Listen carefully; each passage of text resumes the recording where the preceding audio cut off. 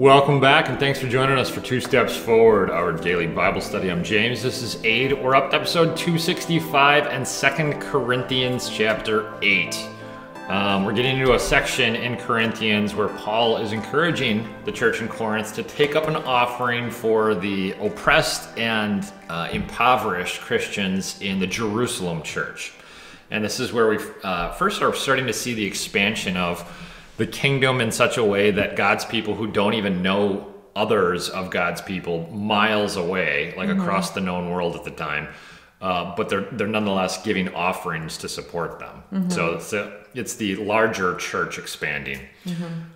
Make sure to read through your copy of 2 Corinthians 8 at home and pause it here if you need to. And then here's my personal paraphrase for 2 Corinthians 8. Paul mentions that the Macedonian churches, which is where he's been ministering recently when he's not in Corinth, out of their poverty, they had given money to support the oppressed church in Jerusalem. And he encouraged the Corinthians to do the same. He says this is less a command and more just a test of the sincerity of their faith in the gospel. Do these Corinthians realize how Jesus, in his incarnation, became poor to make them eternally rich? Paul reminds the Corinthians how in the previous year they had initiated this desire to help the church in Jerusalem, and now he wants them to complete their offering. He says, if you give out of your plenty when they are low, they will at some point in the future give out of their plenty when you are low, and thus there will be some sort of equality for God's people. Paul goes on to say that Titus and another ministry companion who's unnamed will help with the administration of the gift, which they want to do faithfully and honestly. And anytime you're handling any money, you want to avoid criticism and skepticism about how you're handling that money. Another brother is also going to come with them, and Paul wants the Corinthians to treat these guys well and demonstrate to them why he thinks so highly of the Corinthian church. All right, that's 2 Corinthians 8. Any initial reactions to that? Not so much? Okay. Devotional thought number 1 then. God's great exchange in financial terms. This is one of my go-to passages to describe the gospel in God's great exchange, the gospel. God takes our sins upon himself. He places his righteousness upon us in one verse, 2 Corinthians 8:9. And it's especially helpful when you want it in like economic terms. And it's, the grace of our Lord Jesus Christ, though he was rich, yet for your sakes he became poor so that you through his poverty might become eternally rich. It's super interesting because God is not just rich in character, which we often think of him that way, but he's fiscally rich because he's the owner, operator, and king of the entire universe. And yet, when he came to earth, he wasn't born in a palace, so he humbles himself to become human. He humbles himself to become a poor human. He humbles himself to die like a poor criminal on the cross. And in the process, he's given up all of his tangible prosperity for the specific reason of sharing it with us. If he's going to share it with us, that assumes that we are by nature poor, own nothing, deserve nothing. But now, because of the gospel, we're going to inherit everything, and we will be kings and queens, owning and operating the universe, at the resurrection. So if it's true that we will be, by God's grace, eternally wealthy, the question is, why wouldn't we, in the meantime, right now, for the 70 or 80 years that we get on earth, why wouldn't we be very liberal in sharing our wealth with others? If we really believe that we have all the riches of heaven for all eternity, why are we grasping at trying to take care of our needs or hoarding our money right now? Yeah. And actually, so this is the one that a lot of Christians this is something I got from Tim Keller years ago, but is really eye-opening for a lot of Christians, is the litmus test of genuine faith at the end of time, when Jesus comes back. Who are believers, who are not believers? When Jesus separates the sheep from the goats. It's Matthew 24 and 25, and you know what it is? It's social compassion. Jesus says, okay, I'm going to say to some, when I was hungry, when I was thirsty, when I was in need, when I needed clothes, when I was in prison, who visited me? And when somebody says, Lord, we didn't see that. We didn't see you like that. And he goes, I know. What you didn't do for the least of those, you didn't do for me. And then he will send them away to eternal judgment. And the interesting thing in all of that is those people are saying Lord, Lord when they talk to Jesus. In other words, from a theology standpoint, they're orthodox. They're identifying Jesus as Lord. Secondly, when they say Lord, Lord, it indicates some level of passion. So their orthodoxy is right, their theology is right, and they're somewhat passionate about Jesus as Lord. But they didn't show compassion to those who were in need, which means they never really embraced the concept of grace. And Jesus says that's the litmus test for who's real believers and who aren't at the end of time. It's really, it's been, for me, kind of transformative. What would you say are some things that inspire you to give today? Because I've mentioned this before in our studies, when we first met, you were challenged me on my lack of generosity. And now I think we're probably pretty closer to one another on this. But what are some things that over the years have inspired you to be generous in giving? I think seeing other people's generosity, not just to me, but just in general or to other people. Sure. When you see it's possible, and it's so beautiful that it's like, yeah, it's probably the way everybody should be operating, including me. Yeah. Yeah. I think I've mentioned before, at the beginning of the pandemic, and we started a community engagement, we call it our benevolent fund. I mentioned it a couple different times via sermons or whatever, and we had a young man in the congregation who was only like 26 years old, and he was just out of school, but he had saved up money for a car, and he had watched a video that we did at one of our recent stewardship retreats, and it was of a woman who served as like a barista or a cashier who had saved up money, and she had saved up $5,000 for a car, but somebody she knew was almost like homeless, and she gave away her $5,000 that she was going to purchase a car with, and she just ended up continuing to ride public transportation. The owner of that restaurant or whatever found out about it and ended up just purchasing her a new car, and she was blown away with a much nicer car. Yeah. And that inspired one of our members, who was a young guy who recently out of school, who had saved up a bunch of money, I think like $18,000 for a new car or for a car for himself. And he said, I could get a functional car for $8,000. I'll take the extra $10,000 and I'll just donate it to our benevolent fund because people need it more than I do. And I was like, it's just such a beautiful thing. Maybe this is just an indication of how evil my heart actually is. But when we watched that video, so they took this woman to the dealership and she picked out a brand new car and the color she wanted.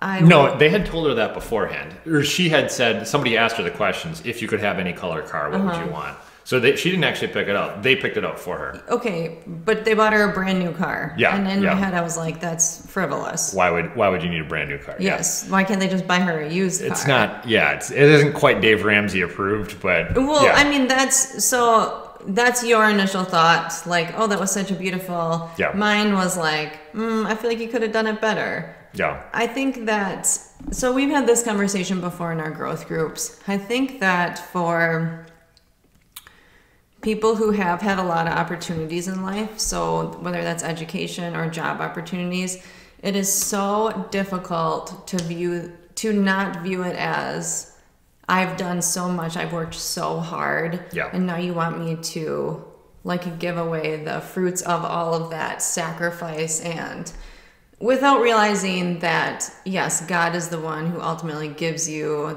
all the opportunities. So I had a student training under me the other day, and we were just talking about I was telling him some examples of different things that have happened to me in the last 6 months, now that I've been on my own practicing. And I said, every night I go home and say my prayers and I just thank God that the situation turned out well, because you have to imagine, or you have to remember that when something doesn't go well, when it's your airway, that's like a life or death. I mean, you have very small amount of time. I said, I'm just thankful that I continue to learn, and that God let the situation turn out well. Because even though I think I work so hard and I earn what I earn because I have worked and sacrificed, and I had a situation the other day where it was just a patient with sleep apnea, and once they were sedated, they just stopped breathing. And because of the position they were in for the procedure, I couldn't get to their airway. And very quickly, it went from, we need to resolve this to like, this is immediate. And I was in the bowels, like out of department in the bowels of the hospital. And I told one of the nurses, I said, call an anesthesia emergency. And she didn't know. It wasn't a nurse. There were no nurses down there. And she didn't know what that was. She said, like, how do I do that? And I was like, oh my gosh, like this is at AID, like you're on your own. And I mean, because I was able to tell everyone exactly what to do, and they were really great and they did exactly what we needed, and we got him in like a different position and he was fine. Once I could get in there and do what I needed to do, then he like quickly his saturation came back up. But it got like pretty bad for a minute. Yeah. Why are you laughing? So I'm trying, you've got me in mentally I'm in the space. Yeah, it got pretty bad. And so, yes, I worked so hard. I'm trained so well. I know what I'm doing. But I'm like, that could have easily gone a different way if people hadn't moved quickly. So we moved him over from the OR table to his cart. Like, his cart was in the room, which typically it's not. Usually we put it in the hallway. Like, there were just things where I'm like, obviously God is with me in everything I'm doing. And if that man had died, I mean, everything you've worked so hard for could be at jeopardy. And so I don't know, I just feel like God every day is like with me, allowing me to do this work sufficiently, effectively. Not that I'm not trained or not, but no, it's true for every human beings. I think the idea that every good thing we have comes down from the Father of the heavenly lights, to not plagiarize credit from God and assume that, I was quick enough thinking on my feet to solve this situation, right? But to realize there was 1,000 different circumstances that had to happen the way they did for this person to be okay, and I wasn't really in control of 1,000 of those. Okay, this was just on Grey's Anatomy this week. They were going to get this heart for a kid's heart transplant. There was a huge car accident. Like, all these things happened. The heart was bruised, and they still put it in, and it was great. And one of the surgeons told the mom, he said, just bask in this miracle. And the other surgeon got upset, and she said, I don't believe in miracles. I believe in hard work, science, and diligence. We did that. And I was like, those are the two differing... It's fundamentally different worldviews, and one is conducive towards pride and despair, and one is conducive towards humility and gratitude. And, I think Christianity certainly pushes you in the one direction. So when I think I don't want to share my money because I work so hard, think what inspires me to then be generous with my money is I'm like, God saved me in so many situations. And I'm in no way saying there was negligence involved. It's just when you're dealing with the human body, certain people have certain reactions. It's every human. I think every human who's ever been, if you've driven on the road, and had close calls, it's like, okay, that could have gone a totally different way, and it was entirely due to things beyond my control. It wasn't because I was just a great driver. God's angels spared me from something. And I feel like day in and day out, He is the one who allows me to continue to do this work, and therefore allows me to have the income that I have. So, to bring it kind of full circle then, I think the idea is when you're filled with gratitude, when you see that the good things you have are primarily the hand of God in your life, you are more willing to be God's hand in somebody else's life in terms of generosity and that sort of thing, right? Yeah.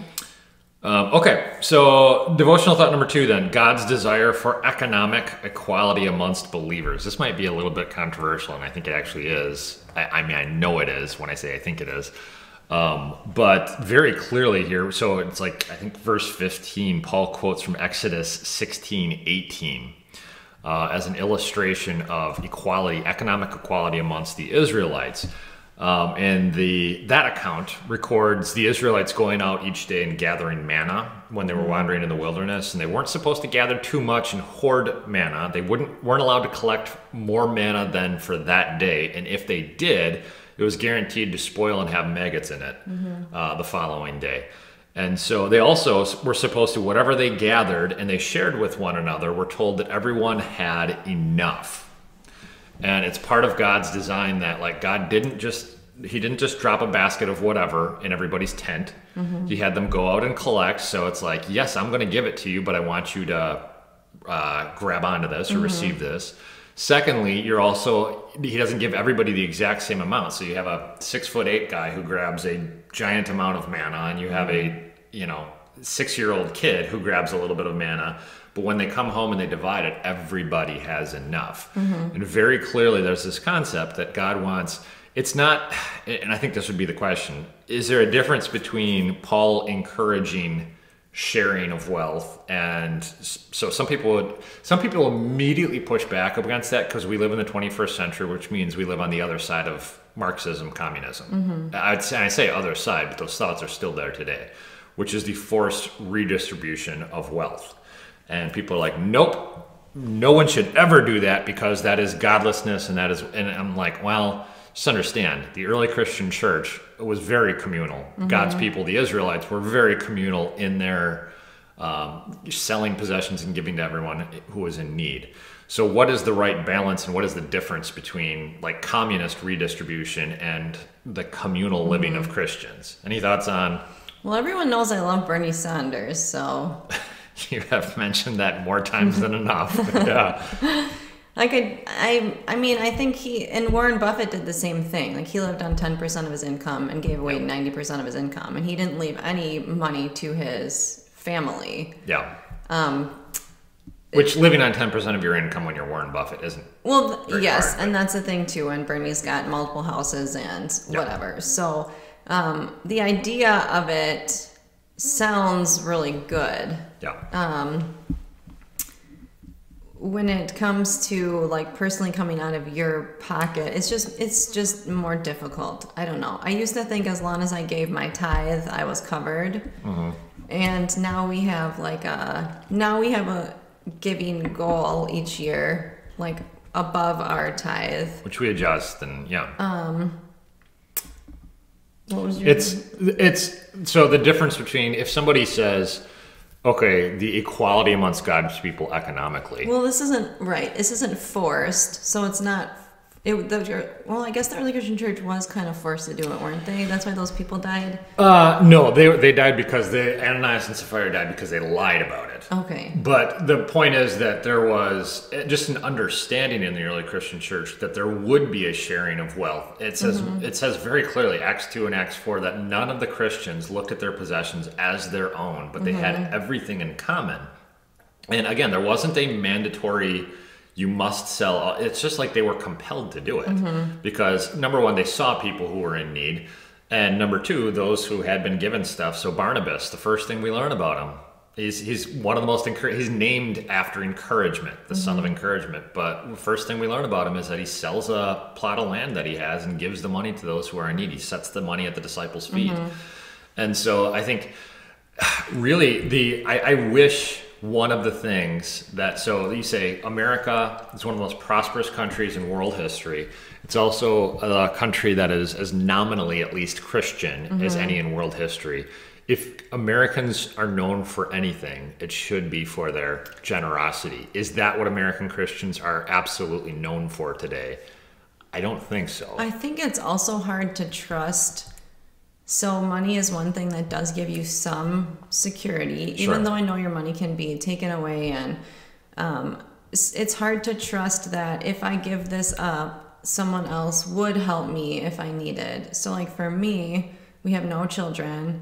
And I see a lot of patients who come from, like, very poor nursing homes. Yeah. And I'm like, I just have to save enough money that I never have to I can pay for someone to take care of me when I'm old. Sure. Because who's going to do it? And I don't want to end up in a nursing home like that.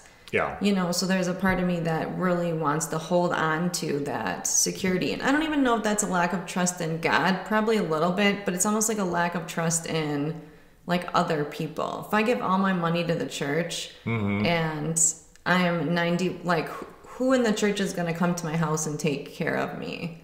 Yeah, and I think you have to trust that they will. Like God, if you have, in the same way that God has provided for you financially, God will come and provide for you relationally. And it's the church's job. That's why, I'll tell people in our church, I can't guarantee that you'll be rich, but I will 100% promise you, you will never live on the street. You will always have a home. You will always have clothes. You will always have food. And that's part of what being a member of a church means. Like, other people who have that stuff will share their stuff with you if you come to that point. And so if you're elderly, we will visit you. We will help take care of you. We won't let you end up out on the street. We can't guarantee it'll be, the nicest whatever, but you will be taken care of. And I think that's part of what it means. There's a unique social safety net that takes place in a church community in a way that I'm not sure there's anything else in society quite like it. Where none of us, if all of us realizes we have treasures in heaven, if all of us thinks that every good thing we have comes from God, and if all of us believes that we aren't supposed to be storehouses, hoarding whatever, but we're, I remember, the way I remember Pastor Jeske saying it once was distribution centers for blessings as opposed to storehouses for wealth.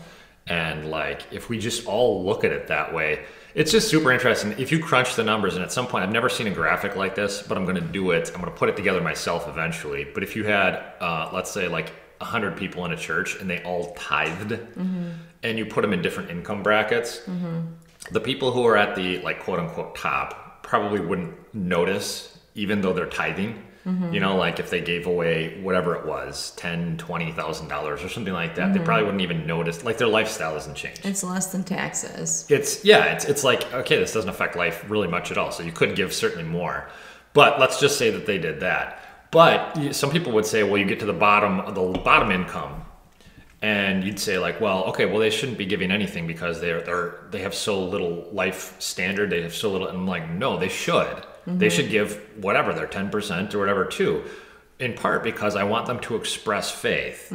If you deny them the ability to give an offering, you deny them the ability to tangibly express faith. Number two, if you take all the money that the entire group, like if the whole group of, let's say 100 people is, let's say, tithing, and you take the money, and those who have given a lot because they don't even have needs and they don't even miss it, and all of if that trickles down to the people who have greater needs, okay, they gave away 10% of their income, but they're going to get in return something like, the math of it works out, they'll get something like 50 to 100 times in return. And so here they are giving what feels like they don't even have, but they're going to get something that is like an overwhelming blessing. The math of it works, like it 100% works. And so that there's some level of equality where everybody's needs are met, but we're just all so scared. We just don't have enough faith to trust God, that God is going to work through other flawed humans to make sure all of our needs are met. And so, I mean, the way you manage your money absolutely says a ton about what you believe in God and what you believe is valuable in this world, what you believe you're going to get in eternity, and who's in control right now.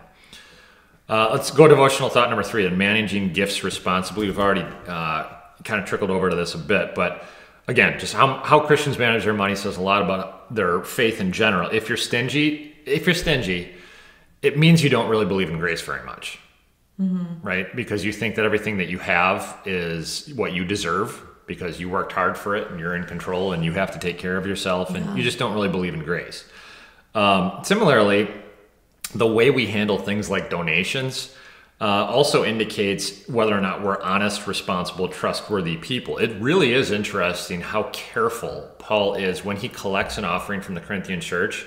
He's like, I want at least 3 or 4 people managing this gift, and very transparently, because I don't want there to be any accusations of me like skimming some off the top or anything like this. I want people, and he chooses people, not only his own people, but somebody from Corinth, somebody from Jerusalem. Like, they're all here on this. They all count it up together. They're all transporting it together. So that there's nonprofits in general still today are supposed to be as open with their finances as anybody.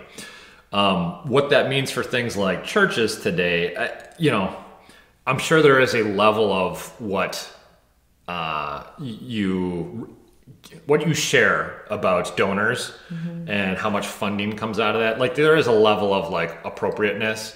If every organization says like, here's exactly what this person gets paid, and that's just like posted on their website, that's probably too much. Nonetheless, people should know where their dollars in general are going. They should know what types of ministries it's supporting, that kind of stuff. So I remember, well, I won't get into it. I remember hearing a church leader at one point in the past say, your offerings, those are just between you and God. And he said it a couple times. And at one point I was like... Meaning no one at the church will look at... No one should know, and no one does know, no one should know. And I said, okay, number one, can you show me in the Bible where it says that? Like, your offering is just between you and God. Like, never in the history of God's people historically has that been the case. Everybody saw, everybody knew. Secondly, it's not even true at our own church. Like, we give out offering statements at the end of the year, like very clearly it's not just between you and God. We have an accountant that knows it. Thirdly, I think when you emphasize the privacy of it, it doesn't allow for the what we talked about earlier, which was the blessing of seeing somebody else be generous on occasion. Like, I've told that story about a couple different young guys giving $10,000 in one case, $20,000 in another case, who they're not rich. They were just compelled by a need, and they gave it. And other people saw that, and they didn't feel guilty. They just felt like inspired. Right. And if you just privatize every expression of faith financially, like, other people don't get as inspired by that, right? So I think there is a level of discretion, but there's also a level of maybe don't be quite as privatized as what we might be inclined in privatized American culture to be. But this whole issue and this point of being very careful and responsibly, faithfully managing the gifts that you're given is, I think, a good one for every church and every nonprofit, every organization. I'm curious, is there ever an organization that you thought about giving to but didn't because you weren't confident about the management of the gift? There's organizations that I no longer use, like have stopped using because I didn't think everything was as completely above board or whatever. Or just like as it's in. I don't know if it must be for profit, right? No. It's non-profit. No, I know what you're talking about. It's profit or not profit? None. It's non-profit. Okay. Correct. So someone explained to me who used to work at this organization, like exactly how they billed for certain things. And I was like, this is an organization that just claims to be really generous. And yet, I feel like they're like double charging. So anyway, yes, that's not really a question, I guess. But the point is, I think it's doubly, so you expect a large secular corporation to at times have hidden fees and stuff. It's a little bit more disappointing when it's like a religious organization. And I understand it's still a business, but I remember somebody once, not just once, this has happened a couple different times where somebody tried to make an offering and maybe did it online. And something happened where either the wrong amount was applied or it went through twice or something like that. And people got really upset. And I had to like de-escalate and talk to them and say like, okay, this wasn't a malicious, I promise you, no one's trying to... It happened to us, right? Yeah, it's happened to us. Honestly, it's probably happened in every church, every organization.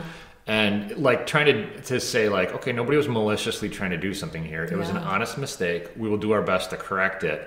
And sometimes it's like, okay, if we assume that as a sinner saved by grace, people make mistakes, we're going to forgive. There's other times where people have just been so upset about it that they've literally left the church. Yeah. And I'm like, I don't know what to do at that point, but we should show grace in the way that others are trying to manage money too. I do like at St. Marcus that when you give, you can designate a portion. So like some of my, not tithe, but some of my additional offering goes specifically to the benevolent fund. Sure. Which is then used to help people in the community. So I kind of like that you can do that or give a special gift on the website. You can give a special gift like for something. If you're like, oh, I don't really like those plants, I'm going to give a special gift to pay for new plants. We just got new plants and they're very nice actually, but They are, yeah. No, it's the idea of being able to give to special, but and I didn't pay for them. Your point of that people would know in general where dollars go. They don't need to know every dollar and cents. There's somebody who does that for a living that figures that out. And there's a level of trust that you should have. In the same way, I think it's like in a marriage. There's a level of, you do need to trust the person that like, okay, they can leave the house sometimes without you by their side, and you still believe that they're going to be honest, faithful, all that kind of stuff. But there's also an important level of transparency that like you can check each other's phones or whatever. The other organizations that I have given to in the past, Fight for a Cure or whatever, the Chris Tomlin supports, where they fix cleft palates in Africa, and the other, and Answers in Genesis. I've never given to those organizations and thought, ooh, I hope this is used. Correct, I trust that Chris Tomlin's not skimming something off the surface, Yeah, well, and at the end of the day, I think there's a level of trusting and honoring God with a pure heart. So it's good to hold groups accountable. It's good to have transparency, but at the end of the day, if the heart is pure, God accepts the offering. Well, and also, so like Answers in Genesis, like I've seen Ken Ham in person. He's not spending a lot of money on like his clothing and overall appearance. I don't know how we turned a conversation about generosity into slamming Ken Ham's No, wardrobe. I'm saying he's not wearing $1,000 sneakers, and I guarantee I've never seen He's not wearing $50 sneakers. If you went to his house, you wouldn't be like, that's just not his, and you can tell that. And because he's the founder and leader, maybe not leader, founder and leader. He's the CEO and founder of that organization, then because of the way he presents himself to the world, I trust that money's going to proclaim gospel truth. We're very, if you haven't figured this out yet, we are big Answers in Genesis fans, and Ken Ham, even though he's getting a little older and sometimes prickly on social media, he nonetheless is so passionate about. Is it prickly, or is it just? I mean, he will speak the truth. This is a different study, and we're at our time. He bought rainbow lights for the ark, and he had like a whole campaign of "We're taking back the rainbow," and he lit the ark up with rainbow. And part of me is like, good for him. Yeah, he's so passionate about biblical inspiration and inerrancy and defending it, which is more Christians should be. There are times when he becomes almost antagonistic.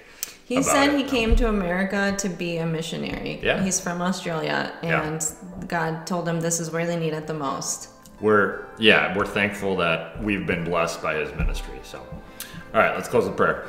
Heavenly Father, you have been unbelievably generous with us, not just giving your son for our lives, but sharing all of heaven and really all of the universe and its blessings with us.